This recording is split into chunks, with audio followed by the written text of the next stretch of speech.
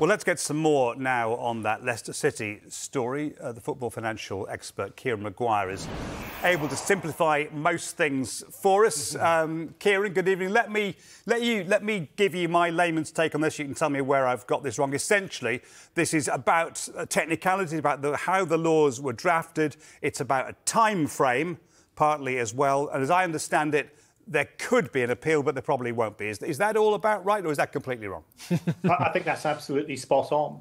I think in terms of the drafting of the legislation by the Premier League, it does look weak, and therefore Leicester have taken advantage of that, and they've applied the letter of the law as far as their defence is concerned.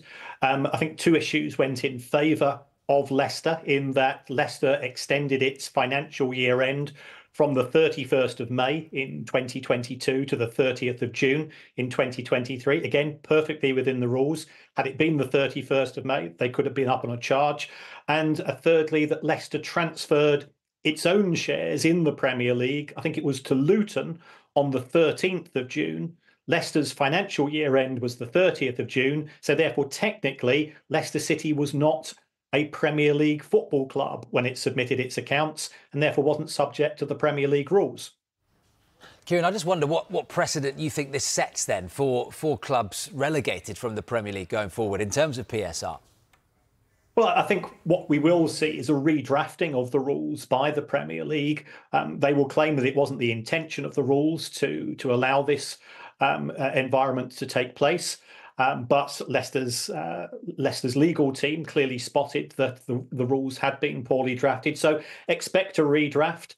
In terms of the appeal, I think you were absolutely right to say that I think the Premier League are in a very weak position if they do decide to go ahead with an appeal. The only reason why that might be the case is if there's an awful lot of pressure put on the Premier League by other clubs, especially those who are perhaps in the bottom half of the division or expect to finish in the bottom half of the Premier League this season.